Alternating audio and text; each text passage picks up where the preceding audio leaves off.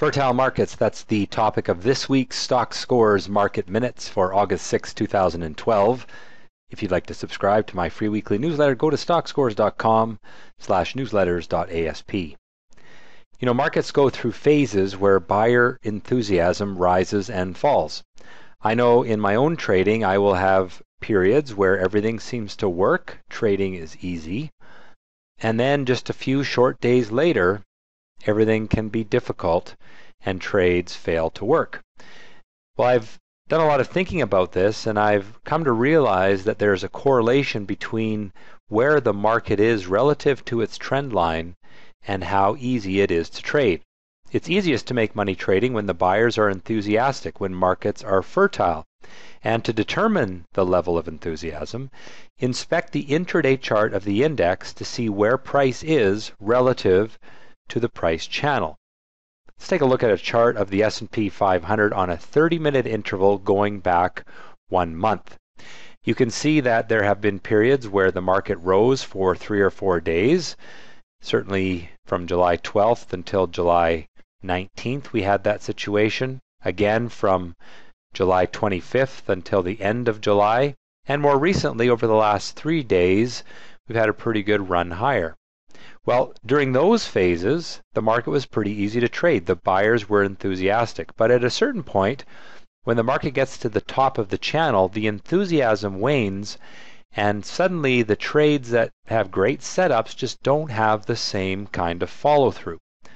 The point is, you need to look at the overall index chart to determine where the market is relative to its price channel, and be careful when the market is near the top of an upward sloping price channel, and look for opportunities when the market has fallen to the bottom of the upward price channel.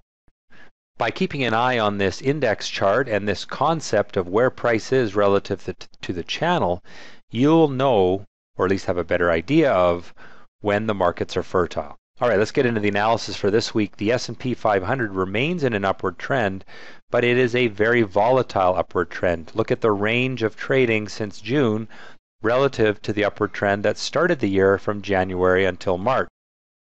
That high level of uncertainty is shown in the volatility of this chart. Now, the upward trend is intact, and I expect that the market will continue to move up toward the red line of resistance because in general, the economy is getting better. However, there's lots of uncertainty. Every day we hear about messages that something might go wrong in Europe, or that jobs numbers aren't as good as they could be, or that the Fed will or will not do quantitative easing. So there's lots of uncertainty in the market, and that is why we want to be careful when the market rallies and look for opportunity when the market is suffering in pullbacks. TSX chart is very different. It remains in a downward trend, but it is testing that downward trend line, and we are coming to a critical point because we are nearing the pointy end of the triangle that I've drawn on the chart. Now what that means is that volatility is diminishing, investors are getting more confident, and at a certain point we're going to get a break from this pattern.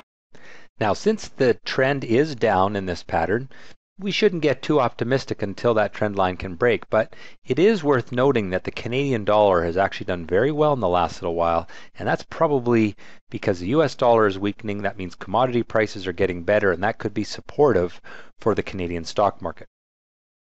The VIX is in a downward sloping channel. It's at the top of that channel right now. In some ways, I think that this is getting a little bit oversold. It moved to new lows in the last few days, and really when you look at the spot price of the VIX, it's probably moving away from its correlation to that index. However, we have to see here that the sellers are in control, and until that downward trend line, the line in red, is broken, I remain bearish on the VIX, which is really actually good for stocks because it's a sign that fear is dissipating. The bond market, 20-year Treasury bond ETF TLT, broke its upward trend line in the last few days, broke down from a falling top. That's a positive sign for stocks because it means that money may start to come out of risk-free assets and into more risky stocks where returns are potentially higher.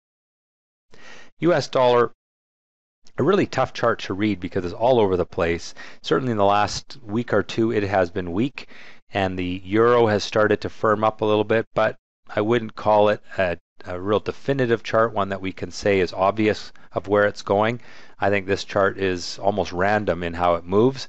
And so I don't think that we can gather a great message from this one.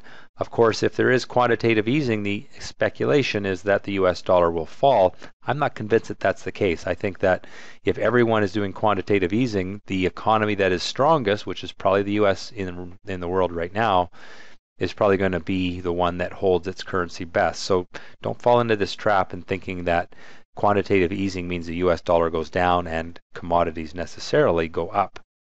Gold remains in a downward trend. I've drawn two red lines there. One is kind of the short-term line across the top. So if we look at this chart on a longer-term basis, the top red line is the one that cuts across the two major tops on the gold chart. So we haven't really reversed that long-term pessimism yet, but it is encouraging if you are a gold bug, a bullish person on gold, the fact that this market has started to break higher. I still am a believer that gold is likely going lower in the next few months. I'm sort of surprised, well, I'm not really surprised. I should say I think it's worth noting that gold has not been as strong as you would expect given all the talk about quantitative easing, given the weakness in the US dollar the last couple weeks. Gold isn't doing what it should do given those things, and that tells me that the buyers just aren't all that enthusiastic about gold. Oil has been making a comeback, but really a comeback from very oversold conditions. And I think that that comeback will continue because we remain below that long-term trend line. You know, of course, there is weakness, or pardon me, concern in the global world about oil supply, you know, what's happening in the Middle East, that sort of thing. And that I think helps gold make this, or pardon me, make oil make this comeback. And I think, as I said, we probably have a little more upside here in oil, but I don't think it's going to go through that downward trend line too easily. So overall then, I remain neutral on everything. I think US stocks are going to slowly move higher, but in the short term, they probably pull back for a few days. Canadian stocks are nearing that critical point where we're going to get a break one way or the other. Break of the downward trend line is starting to look pretty good because of the strength in the Canadian dollar. Gold neutral, oil neutral. I think that what's encouraging for the stock market is the weakness we've started to see in treasuries, the fact that the US dollar is drifting lower, and of course all of the efforts that are being made to make the economy better. Companies are tightening their belts. Central banks are really working to stimulate the economy. It seems like anytime there's any kind of weakness in the world, someone steps in to help it out. So although markets are not showing great optimism now, the breakdowns in the volatility index and US Treasuries is encouraging. In the very short term, I expect a pullback, but the market recovery should continue in the weeks to come. Canadian markets are nearing an important turning point. Well, that has been the Stockscores Market Minutes for August 6, 2012. Have a great week in the market and trade well.